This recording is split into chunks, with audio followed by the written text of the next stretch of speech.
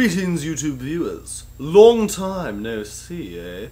Well, I'm here with my good friend and girlfriend, Sarah Batt, Monday of Leftofawesome, to talk to you about the inanity of Republican allegations that the Obama administration is instituting socialism, and that somehow prior to the bailouts, or prior to Obama's administration, or prior to some arbitrary point in time, America was a free market utopia.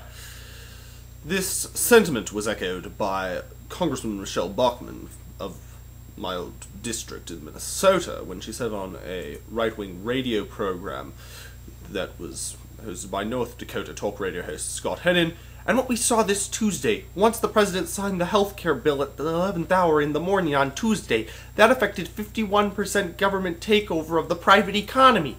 It is really quite sobering what has happened. From 100% of our economy was private prior to September of 2008, but as of Tuesday, the federal government has now taken ownership of control of 51% of the private economy. Okay, first of all, where did you get those numbers? Okay, what do you have to say? It's just, on top of being completely stupid, it's also poorly phrased. Like, the fact that she said Tuesday so many times just makes everything so much more awkward. This is what we found out on Tuesday, because in the 11th hour on Tuesday. But as of Tuesday. Yeah, it is pretty ridiculously phrased.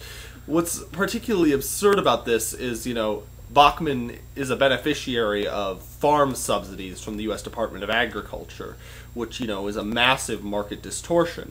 And, of course, she wouldn't call the USDA socialist because all it's doing is subsidizing private business, so it's really a public loss, private gain socialism, and then regulating business. And that's really all the healthcare bill does. Now, certainly, like the U.S. Department of Agriculture, you could argue that it will have market distortions, which will have detrimental effects. But to call it socialism, or to call it public ownership, is to defame both the bill and public ownership and socialism, because they're not the same thing, and proponents of one have a tendency to despise the other. So, what's the definition of socialism, anyway? Any of various economic and political theories advocating collective or governmental ownership and administration of the means of production and distribution of goods. A system of society or group living in which there is no private property. A system or condition of society in which the means of production are owned and controlled by the state. Or a stage of society in Marxist theory transitional between capitalism and communism and distinguished by unequal distribution of goods and pay according to work done. Now, does Obama-style economic policy match any of those? Not quite. Not what I was thinking. I think that conservatives are certainly welcome to critique Obama's economic policies, because it's not as though they're particularly brilliant or anything. But if they're going to critique them, they need to do so in ways that make sense and actually follow conventional definitions of social and political things. Yeah, that would generally be useful, which is why it's kind of nice to have people like Timothy Carney out there, who's a conservative libertarian, but his book, Obamonomics, never accuses the administration of socialism. It simply documents how their particular policies give disproportionate benefits to specific corporations. And so he takes a well-reasoned, logical approach and never accuses Obama of socialism, because that would be idiotic. He approaches it as corporatism, which is what it is, and it's what Bush did, and it's simply a standard economic policy that's been in place in America for years. Now, you can argue it's bad economic policy. I certainly do so, but intellectual honesty is pretty paramount here.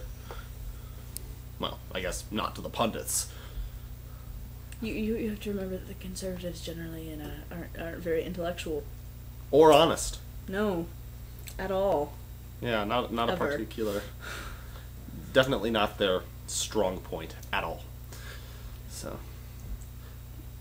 another weird thing about the whole 100% private ownership prior to September is, didn't the conservatives try to blame the economic collapse largely on things like Fannie Mae and Freddie Mac, government chartered banks that caused a lot of destabilization, and, those wouldn't count as private ownership, but they existed prior to the September of 2008. But they only look at facts when it actually benefits their own agenda.